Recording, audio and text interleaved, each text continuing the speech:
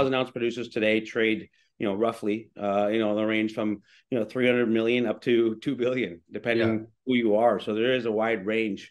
And we're obviously not even close to that today. It would take a 4x for us to get to that, and yet we're funded for that. So it's a huge deal when we bring that online, because it's a strong amount of cash flow. It's a relevant production number and a relevant life of mine. Today with me is Aneel Waraich, Executive Vice President of Steppe Gold, trading on the TSX under symbol STGO. Aneel, thanks for coming on today.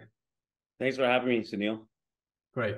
You're one of the founders of Steppe Gold, and now you are Mongolia's latest gold producer, ramping up to 100,000 ounces a year. What was your vision when you started this company a decade ago? Yeah, so back in 2016, the company was actually founded in Mongolia with my other two partners, Bata Tumar-Osher, who's now the chairman and CEO, who's a local Mongolian and our boots on the ground and really runs the show down there, and Matt Wood, who's an exploration geologist, who both of them have worked together in Mongolia since 2009, have built the company and sold it for $500 million in 2011. So in 2016, I was working with Matt on another project, advising him as a banker, and he said he wanted to go back to Mongolia and build a premier precious metals company focused on Mongolia, where this is a resource-rich country, home to world-class discoveries and assets already, or mines, with the AuEq mine operated by Rio Tinto, and relatively undiscovered, with only 1% exploited. So great opportunity for the geology that lends itself to epithermal gold deposits like the one we have. And the goal was to build a precious metals company focused on Mongolia, which we've actually done today. So it's been a great journey so far. A lot of bumps in the road, like any miner, but the global issues have certainly also impacted us. Yeah, you mentioned AuEq. So AuEq, how would you compare yourself to someone like an AuEq? Oh, we're much smaller, just to be clear. Yeah. I mean, it's a world-class discovery and mine operated by Rio Tinto that now employs, I think, 15,000 locals, 16,000 total, and a copper mine that will go on for probably 100 plus years. So we're not there yet, but certainly it shows you that you can build world-class assets, employ locals, and work with the government to build something. And for us, we started local, as you can imagine. 99% of our workforce of almost 350 people are local.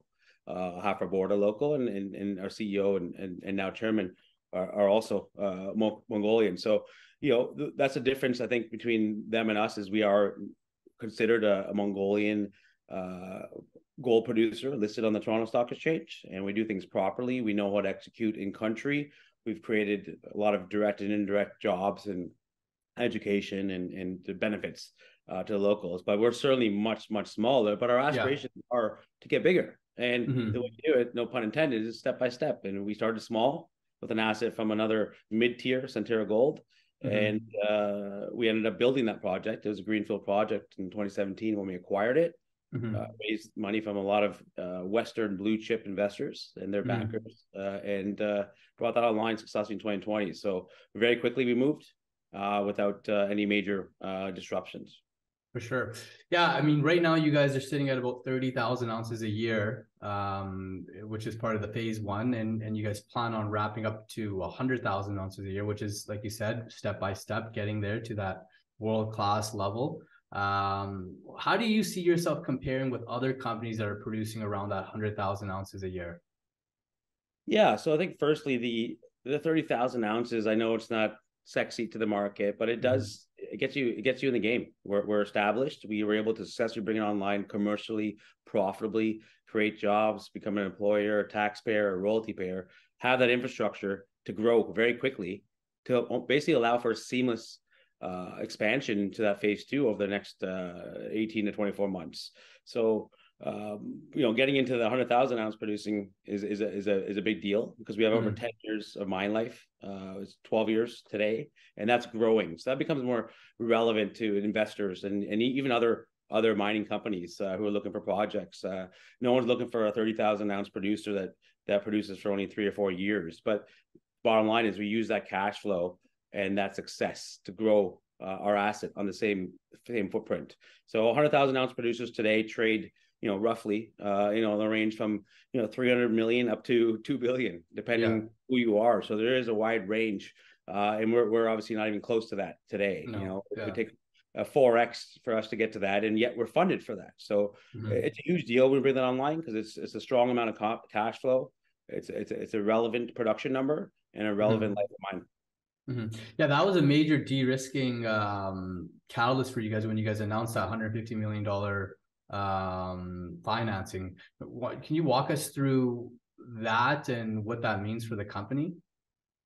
Yeah, so firstly, in this market, it's a major win and coup for ourselves and our investors, and a testament to our team who were able to pull that off as well. Obviously, we have a strong team that has been working on this for the last couple of years. We talk to every financial partner that exists in the world, I'd say, or the buckets, the private equities to the banks that have exposure to Mongolia, and we got a made in Mongolia package, one and done package that's very equity friendly. I mean, unbelievably equity friendly. So in a normal project financing facility, I would say you have to raise about 30% of equity, and at massively dilutive levels and valuations, it would be bad. And I mean, that speaks to the alignment we have with our investors. We as the board and management own 20% of the company today, and have never sold a share since being public for 5.5 years. So we do everything we can to mitigate dilution, and this is what this package allowed us to do. Is 150 million US of debt, all debt, in 3 tranches of 50 million US. We announced it in July, and I think we created some liquidity for investors that everyone, nothing about to explain to everyone in the market today, that we created liquidity for other investors on all good news. But bottom line is, it's an equity friendly deal, 3 tranches of 50 million. We've already drawn down on circa the first 10 million US just a few weeks ago, to show the market that it's real capital available to us. And we'll pay, that's always the one thing, right? When is it going to be available, if ever? And here we've shown that, and it's allowed us to move phase 2 forward over this winter, start more expansion, the final design and engineering work on the remaining construction. We've already started construction. We actually built our phase 2 fixed crushing circuit in the last 18 months. So that's actually installed and will be operational later this year, by the end of this quarter. So that's a one major item, but it shows the progress. It shows that the capital is there available to us. And more importantly, the terms were fantastic. Interest only payments on what you draw until we commission the mine. And so that's circa 2026 would be about 6 months post commissioning of the mine is when we start paying back principal and interest. And for investors, the rough math, we're going to produce 100,000 ounces at about $1,000 margin at today's gold price. So the payback, doubling your money. It's a quick payback. It allows us to operate and focus on operations in the first 6 months of a startup of this expansion on the same footprint, in case there are any issues. It's always good to have the working capital cushion, and this is the package that allowed it. And of course, in that, the repayment terms are fantastic, and then most importantly, again, the equity friendly component of not having to raise 30%, which would be about 50% of our market cap. Should we have 100%. That's a huge, especially, I mean, producing 100,000 ounces at 2,000 gold, that would be about $200 million, right? And you guys would be making about 50% of that. So you guys would be making your guys' market cap annually. Exactly. Obviously that's top line, deduct the taxes. Of course.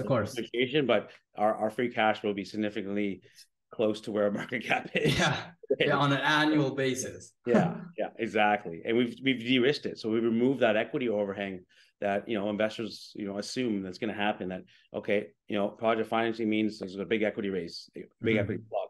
And I think part of it being established producer that's already produced over 100,000 ounces profitably and with high margin from the starter mine, the oxide mine, phase 1, certainly helps. And the fact that we still have a couple of years, not many, but as of now, a couple of years left in that mine life, some of that cash flow allows us to service that debt. As we draw down on it, we can service that debt from our own operations, which is, again, a big plus, unique situation that we have today versus a lot of our peers, which is obviously tough for everyone right now. Sure. So when do you plan on starting? What would be the around a ballpark time when you would start producing that 100,000 ounce for a full year? When do you think? What month or what quarter do you think that will kick off? So it is towards the second half of 2025. That's Okay. currently what we're on track for. So let's just say it comes on in Q4 2025 to be conservative here. So our first full year or 4 quarters would be, the end of 2025 to the end of 2026, Sure. which will produce at a rate. We'll produce at 120,000 ounces for the first 5 years, averaging 103,000 ounces gold equivalent for the 12 years mine life.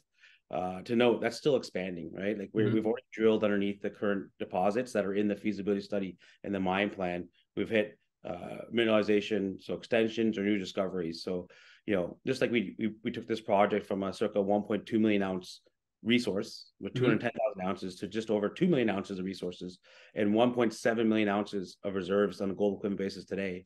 We still think there's a lot of room to grow. So I think when this comes online in second half of 2025, it'll look a lot more better than just 12-year mine life at circa 100. For sure. So your guys' model is to as you guys ramp up to 100,000 ounces, you guys are going to continue to drill. You guys are going to continue to explore and build out your global resources. Yeah, exactly. So one is actually on this mining license that we're operating today, the ATO mining license. We're really sitting on 10% of the deposit, 10% of the mining. So the deposit is sitting on 10%. So we've actually initiated and started our first shallow drill program across the other 90% of the mining license. So it's hundreds of holes from surface down to about 6 meters. So very shallow drilling. Wow, 6 meters only.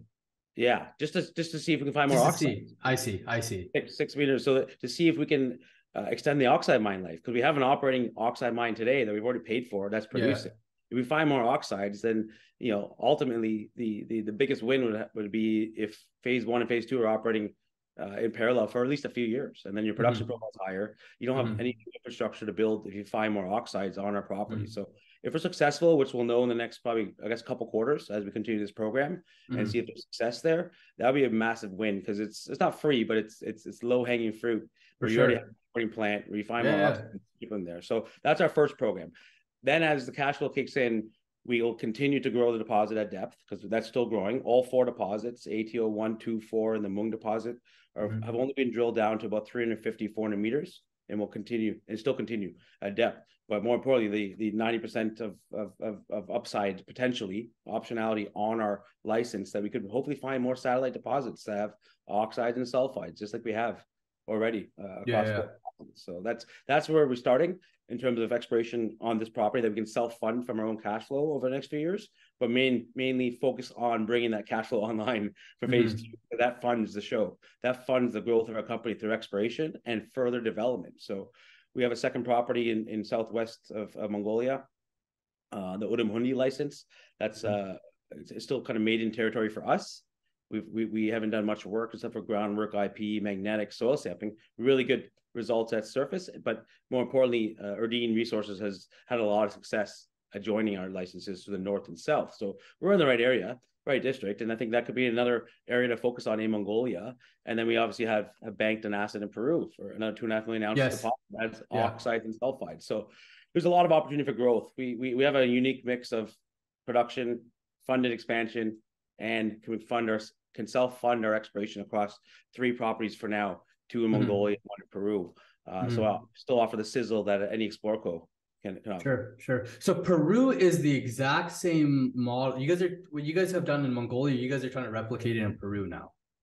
It's a similar approach, except for Peru, that we obviously are going to wait until phase 2 is up and running. So it's more of a desktop work, try to advance the social permitting, and then as we do a full technical analysis of all the historical work on this project for the last 20 plus years, see if there's any gaps, that if we have to do any infill drilling before we put a feasibility study on the phase 1. Except for Peru, the oxides and leachable sulfides, so everything in phase 1 in Peru is 3 times the size of our phase 1 in Mongolia. So we're going to have over 600,000 ounces of leachable material. Gives us a circa 7-year mine life at about 75,000 plus ounces a year for the 7 years. Robust economics at $1,700 gold on a PEA level. You have after tax NPV at 5% of about 160 million US, and a quarter billion US at $1,900 gold. So we banked this asset to focus on it, to build it in our pipeline. But one thing we're not going to do is build 2 mines at once. We want to de-risk the company and be able to self-fund our growth from our cash flow. So it's basically sequentially will be a project we'll focus on in the coming years, but certainly not something we're going to be building while we're building phase 2 in Mongolia. People build companies, and you touched on this earlier at the beginning. Steppe Gold's management team is full of major players. Well, why don't you walk us through some of these local guys in Mongolia that are kind of spearheading the initiatives over there for you? Yeah, sure. So, starts obviously with our founder, co-founder, Bata Tumar-Osher, who's our chairman and CEO today. And he's worked with, like I said earlier on, with Matt Wood since 2009. So he's very plugged in the country. He's a local, which is important, and he's not just a face as many companies have in other jurisdictions. He is the man that's running the show in country and has relationships at all levels. Locally, so for the social side, that all the stuff we set up before we even started breaking ground, to the governments, provincial and federal, knows how to manage obviously a local workforce, which is huge. And of course, he's had success with Matt in 2011 when they sold Hunu Coal for $500 million cash. So there's a track record of execution in country of building a company in a similar fashion. Local workforce, and then a strategic came in, which was a Thai energy company at that time, and bought that. So there's track record of execution, navigating the jurisdiction, which is very important, as one should do in any jurisdiction, not just Mongolia. The more local you are, the more support you'll get. No one's going to stop you from growing. And then of course Matt Wood, who was also the founding director, executive chairman of the company. Just actually stepped down to director, non-exec, just a few months ago, and Bata was obviously promoted to chairman and CEO at that point. He was already CEO, but Matt's an exploration geologist, Rio Tinto scholar, has worked all around the world, so has that really good experience of how to manage people, how to look at assets from the exploration side and a geologist, and say, hey, this is a good asset that can grow. And that was his view the first time we reviewed it, saying this is not a 1 million ounce deposit, this is going to be a multi-million ounce. And we've shown that already very quickly. And he's had success globally, with a gold company in Armenia, to a copper producer in Brazil that was also sold, I think, in 2018 for 440 million as a producer to Oz, which is now part of BHP. So huge experience and relevance in all this, because not just Mongolia but globally, and his technical experience. Myself, I was one of the founding directors here in Canada, and being part of the team since inception when we were trying to raise the money and negotiate the deal with Centerra and raise the money and help build a team. So we have I'm a finance guy in background, so I just complemented their set, and we've obviously have a few other locals that have technical, environmental experience, managing 100 people. This is huge. Steve Haggerty, from former Barrick Gold, heap leach expert, world-renowned cold weather heap leach expert, to Patrick Michaels in Zurich, who him and his family are large investors in family office and multifamily office investors that have been involved in our story privately, as a board member, and even till today. So we put together a really good team to complement. Yeah, I like that. So you got boots on the ground in Mongolia, and you got boots on the ground on Bay Street. That's kind of that's it. Yeah, we have a very unique team here where we can manage all that kind of stuff. And credit to Matt. When we were marketing this, he's a geologist and technical, but he's capital market savvy as well. And you don't get to see that mix too often, of guys who know how to discover, grow, operate assets globally, for sure. How to manage the capital market side and investor side. Of course, that's two pieces. All these companies, there's two things. There's the public company, and then there's the actual asset. They're two different companies, right? You have to have someone managing on the ground, moving it forward. Someone's managing all the operations, and then you need someone on the promoter side, right, to be managing the investors, the stock, and all that stuff, right? These are two different roles, right? And you guys, you got the team, you got the assets. Now we're going into 2024.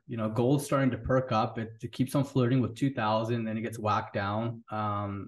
Where do you see the gold market this fall, this coming up year, and how do you see that impacting Steppe Gold? Yeah. So listen, I'm not in the forecasting business, but everything for years has shown that gold should be higher. We're seeing central bank buying a record. I think that's a leading indicator. The buying in the East, huge indication. That's why we're actually dual listing in Hong Kong. So I think that the first thing to talk about gold in the market is, regardless of the gold price, we have a sustainable business for now 14 years ahead of us that's going to continue to grow, that doesn't need a higher gold price. We can make a circa $800 to $1,000 margin at today's pricing. The market needs a higher gold price. But what we're always a dynamic team. We've gone through a lot of hurdles, including COVID and wars and everything else, and just raising money from Mongolia, which wasn't easy. Is that we're looking to dual list in Hong Kong in 2024. So that's something we were actually ready for this month. We pushed it because of market conditions. Our share price should be much higher as it was a few years ago. And luckily we don't have to raise equity today to get back to a price of that. We've de-risked it, and we have production today. We have that the project financing facility. So as the price recovers back to more acceptable levels, which is multiples of today, we'll dual list in Hong Kong. And that's, I think, is going to be a major catalyst for our company in a strong gold market, where we are holding strong in the gold price, and I think it will move up at some point. Just very similar to 2020, where other asset classes, including gold, all sold off, but gold rebounded first and hit new highs. Gold is actually still the best asset perform. Yeah, it is During this time, but it should be much higher with the debt. And now we have interest rates have increased, and gold has actually held its own against interest rates, which is now kind of decoupled from where it used to be. Moving the opposite. So I think all those factors allow for gold to be kind of topical to a lot of people, given the wars, the safety, the debt, interest rates paused or going down. All that, I think people will start realizing what gold has already done and shown is it is a storage of value. It is a currency. So I think it's going to be more well liked by generalist investors, and that'll eventually push the price up, and that'll push the equities up. So for us, we're excited about that because we're in the business. We have ounces in the ground. We trade very cheaply on all our ounces in the ground as a producer, and have funded expansion. So we're very excited about that. Something like the Hong Kong listing, it's an active market. Culturally, precious metals don't need to educate people. For thousands of years, it's in our blood. We're even Indians and of course the Chinese. So there's a huge market there. There's only 6 other precious metals companies that trade in Hong Kong. So we'll have a dual listing, main board, Toronto Stock Exchange, where we're obviously one of hundreds of companies on the main board, but we're only one of 7 when we list there in Q2. And their valuations are robust, their liquidity is robust. So I think we're going to show very well, and that'll be a major catalyst in addition to everything else, which is phase 2 updates on draws and progress on construction, the normal steady Eddie production updates, and then maybe in between that we get some exploration surprises. 100% on extensions of phase 1, which I think will be well received, because that's almost more ounces coming in. It's free ounce. Exactly. Well, that's great. Well, thanks so much, Aneel, for taking the time and coming on today and sharing your insights. Quite appreciated. And for everyone that's watching, please refer down to Steppe Gold's website. I'll link it in the bio. And if you have any questions, I'll also put Aneel's email down there below. So if you want to reach out, you can send him an email. Excellent. Great. Thank you, Aneel. Thank you, everyone. Thanks, Aneel. Thanks, bye.